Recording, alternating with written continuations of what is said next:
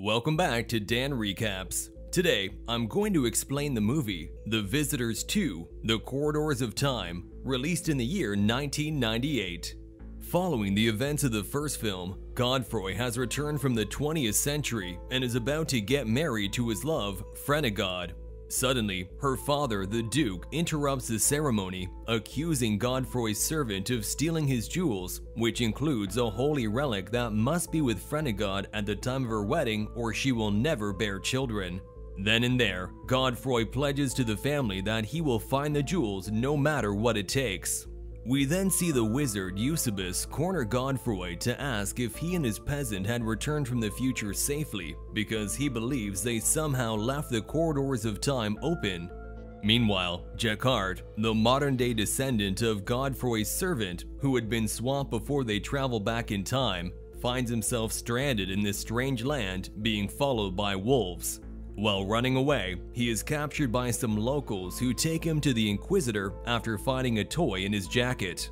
Back at the castle, Godefroy is informed the Duke is horribly ill, which he thinks is due to the lost holy relic.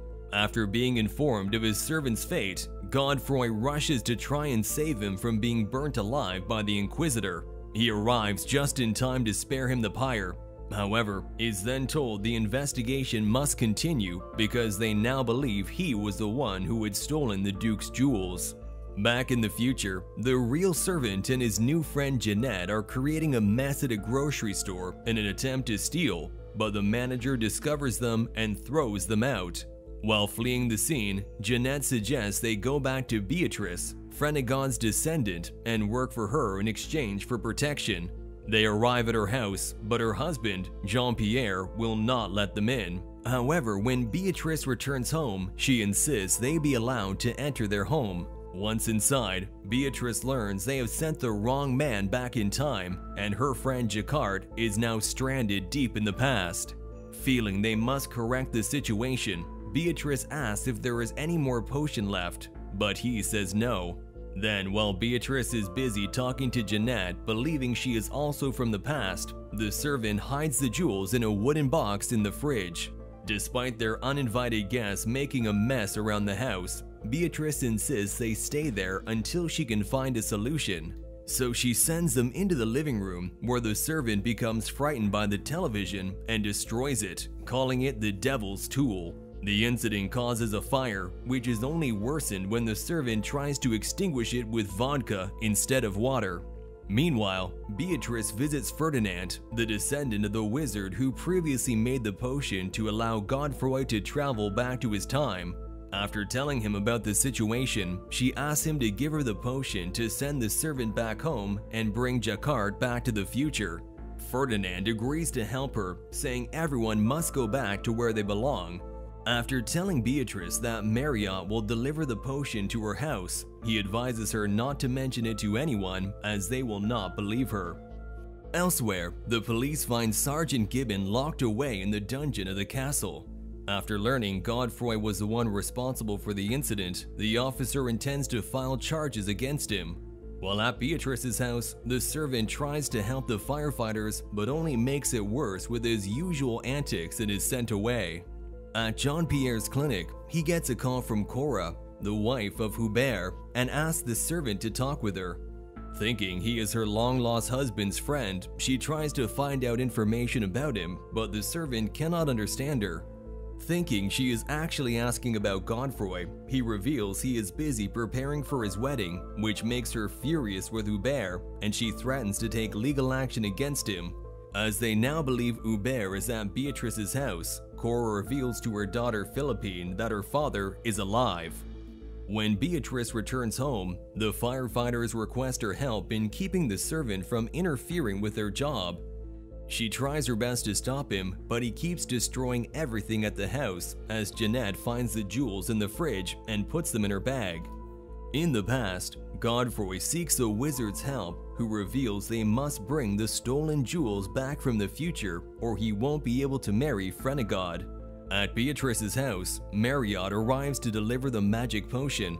She then mixes it with cocoa and gives it to the servant, but Jeanette refuses to drink it.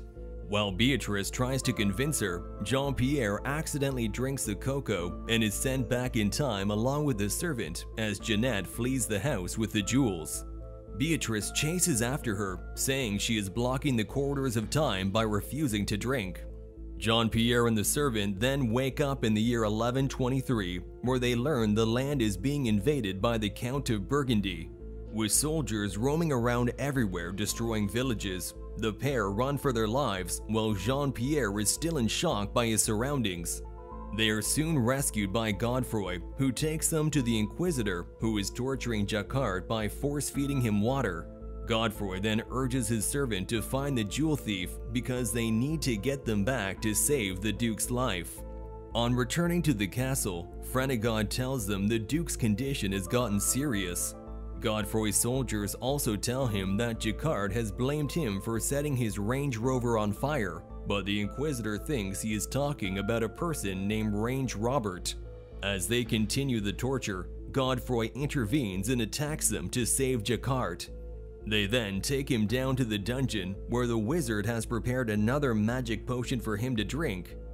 After he's gone, Godefroy spots a huge ruby ring on his servant's finger and learns it was him who stole the Duke's jewels. The servant confesses to stealing, but reveals Jeanette had taken them from him. Hearing this, the wizard tells Godefroy it's the jewels that have left the corridors of time open, and that's why the Duke is being sucked in. Godefroy and his servant then drink the magic potion again and end up back at the hotel locked inside. After his servant makes their way out by ramming the walls with a beam, they end up in a room where the police officer has been investigating the recent disappearances. Now outside the hotel, Godefroy forces a couple to give them a ride to Beatrice's house, but they abandon him in the middle of the road. Meanwhile, Jacquard gets back to the hotel too, where he tells the police he has traveled to the Middle Ages and tells them to arrest Godefroy. In the meantime, Godefroy steals a police van to get to the city, while in the past, the wizard gives the magic potion to Jean-Pierre to send him back to the future. After returning to Beatrice's house, they ask her about Jeanette, but the officer intervenes, asking about cousin Hubert, but Beatrice satisfies him and he leaves. A while later, Cora and her daughter arrive at Beatrice's place in search of Hubert as she wants to meet her dad. She tries to talk to him, but Godefroy does not understand what she's saying. Seeing him confused, Beatrice urges him to kiss Philippine, who has been waiting for a response from him, thinking he is her father.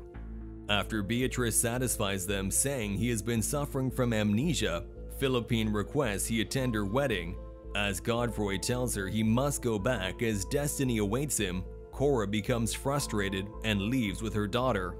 Meanwhile, Jeanette heads to a pawn shop to sell the rubies, but he alerts Cora to it, believing they're their lost family jewels. Soon, Cora arrives at the shop and takes back the rubies, while Jeanette is beaten and thrown out of the store. The police officer then visits Beatrice's house again and arrests Godefroy and takes him to the hospital where Gabon is already admitted. Jacquard once again tries to tell them he went back in time and was tortured by the Inquisitor, but the officers think he is just messing with them. After giving him a shot to relax, the officer apologizes to Godefroy for the trouble and allows him to leave with Beatrice. Meanwhile, Jean-Pierre calls Beatrice to tell her that Jeanette has come to their house. When they confront her about the gems, she reveals Cora has taken them. So Godefroy disguises himself as Hubert and goes to Cora, where he asks her to return the jewels, but she reveals they are now with her lawyer. When Cora's husband interrupts the conversation, the servant thinks he is the Count of Burgundy and attacks him with a knife. During the chaos, Philippine rushes to Godefroy and takes him to meet her future in-laws. But first, Godefroy makes everyone uncomfortable, so Cora agrees to hand over the gems and asks him to leave. The following day, Godefroy comes back to their house where Cora returns the jewels as she promised, but Philippine asks him to stay for her wedding. Despite Godefroy revealing he is not her father, but an ancestor, she still insists. And Godefroy reluctantly accepts the invitation and even walks her down the aisle after giving her the holy relic as a good omen. After the ceremony, Godefroy urges Beatrice to prepare the potion so they can go back, but the servant and Jeanette once again have another plan. They try to sneak out of the party, but are forced to return to get the keys from Beatrice. There is an argument between Godefroy and his servant, who says he'd rather be dead than go back to his old life. Beatrice, however, once again tricks him into drinking cocoa mixed with a magic potion, while Jacquard claims Jeanette is also from medieval times, but she proves him wrong by presenting her documents. Beatrice calls Ferdinand and tells him that Jeanette did not take the potion, but he reveals there was another mishap with the spell. We then see Godefroy and his servant have ended up in the 18th century this time, right in the middle of the Revolution. They are immediately captured by the servant's descendant, who is now an advisor to Napoleon Bonaparte. They try to reason with him, but their pleas are ignored and are dragged away for being rebels. That was all from the video. Subscribe for more content like this and leave a like to help the channel out. Also, leave a comment if you want us to recap your favorite movie. Take care.